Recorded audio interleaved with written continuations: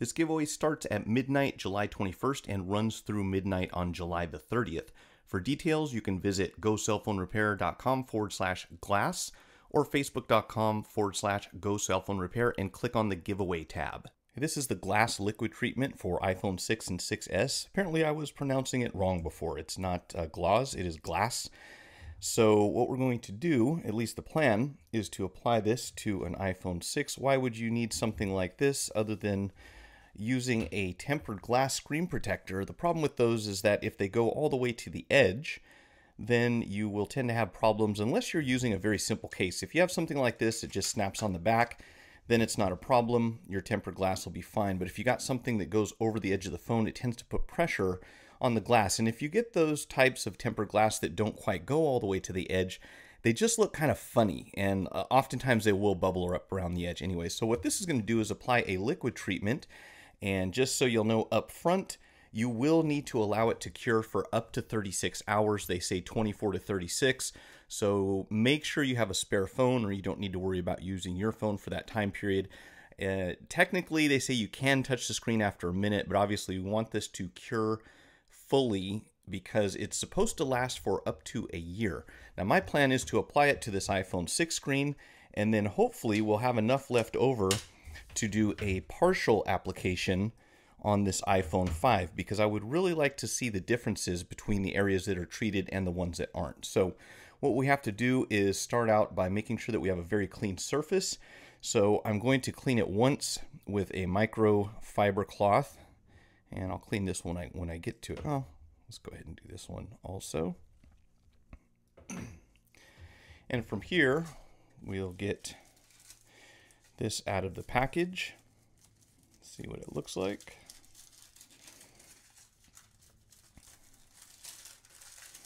Right, so we have the glass liquid, alcohol pad, and another microfiber, which we're going to use to buff out the screen afterwards. So I would probably try to save this one for when you get finished. And if you don't have something like this laying around, just about any type of clean cloth should do the trick, as long as it's not one that tends to cause lint to accumulate on the screen. We just want to make sure we have a nice clean screen to start with.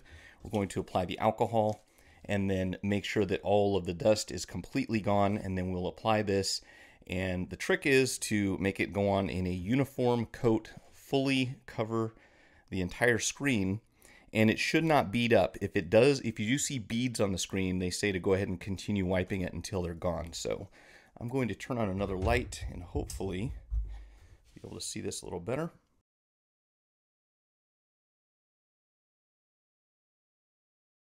So we'll get these opened up. So we're going to tear this. And I'm going to go over both of these with the alcohol.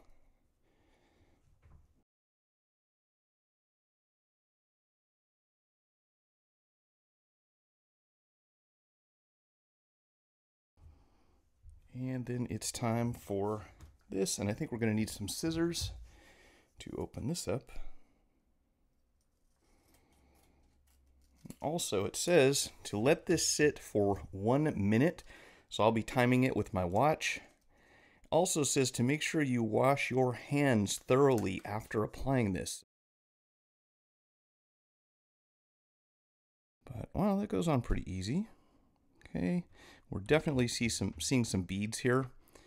So one thing I want to do is hit about half of this screen. So like I said, I want to see a comparison between a treated area and the non-treated area. So I'm only doing the upper half on the iPhone 5, and then we're going to continue spreading this around until all those beads are gone from the surface. See, I've got something right here in the center. I'm not sure what that is. Hopefully I didn't do anything wrong, but this should dry to a hazy appearance after you've got all this stuff off.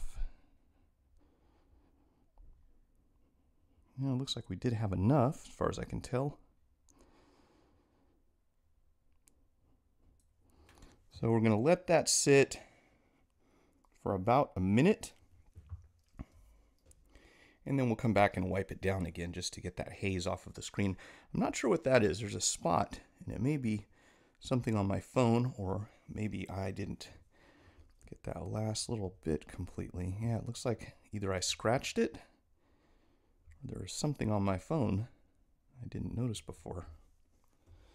All right, so give that a minute. And now we should be able to just kind of wipe this stuff off.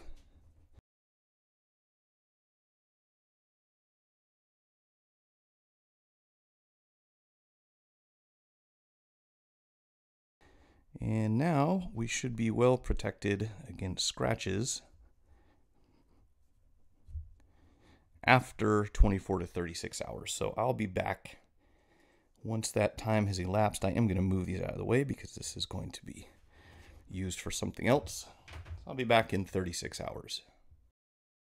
So it's been about 36 hours since I applied the Glaz liquid screen protection treatment to my iPhone 6 and to part of this iPhone 5, and I'll show you why in a while. One thing that I didn't do was to use the included microfiber cloth to clean the screens. I actually used one that I had from the tempered glass that they sent me. I don't think that that will make any difference, but they do send you this little microfiber here to clean off the screen with. The first two things that I noticed were how much I missed using my Android phone, because going back to an iPhone took some adjusting. I wish that they could get the applications and the interface to be more like Android, but that's just my personal preference. I also noticed how much worse my battery is now that I'm using a Galaxy S6. It's just horrible. And the phone's actually not even as old as this iPhone 6, I don't think, but it just doesn't hold. This will get me through a day, and the Galaxy will get me through about half the day if I'm lucky. So I really wish that they would figure that one out. So on the surface, you can't really see much as far as a difference between the screen now, I don't think, and before when I applied the liquid protection. The Glaz screen protector hardens to 9H, which pretty much means that for most of the things that you'll have in your pocket, you should be well protected. Even if you had a piece of topaz in your pocket and it brushed up against the screen, it would not cause a scratch. However, if you were carrying a diamond in your pocket, then it would be able to scratch the screen. I'm not sure why you would be carrying either of those, and that's one of the reasons that I'm not a huge believer in the whole scratch testing. And here's why. If I have coins in my pocket, you can see that just like any other screen protector or tempered glass, you're pretty well protected from coins scratching up and down against your screen with a reasonable amount of pressure. Now, here's where the problem comes in. Unless you're in a very controlled environment, it's hard to know exactly how hard someone is pushing down on the screen. Now, hardness or not, you can pretty much smash a diamond with a hammer, and that doesn't mean that the diamond isn't harder than the surface of the hammer, but it means that the pressure that is applied will eventually do damage to the surface. So for what it's worth, if you've got this in your pocket and you have a bunch of coins rubbing around on it, it's not going to be a problem. Of course, if I really tried to, I'm sure that I could put a line through the screen if I push down hard enough, but I'm not going to do that. Unfortunately, I really couldn't see a big difference between the area that was treated and the area that wasn't treated on this iPhone 5, which is sort of good news because that means you won't be able to see anything on the surface that looks out of the ordinary. But even under the microscope, I couldn't see a difference between where it was applied and where it wasn't, so it doesn't really make sense for me to show you that. It pretty much looks the same. And what it did reveal, though, is that both of these screens, before I treated them, do in fact have scratches on the glass that aren't even visible to the naked eye. So you have to put it under a microscope, and you can see that there are a few scratches already there. So hopefully the glass will protect this from any future use and abuse. And after a year, of course, you will have to reapply it. If you found the video helpful, like it, share it, check out my channel for more tutorials and product reviews, and most of all, remember to hit the subscribe button. Feel free to leave your feedback in the comments section, and thanks for watching.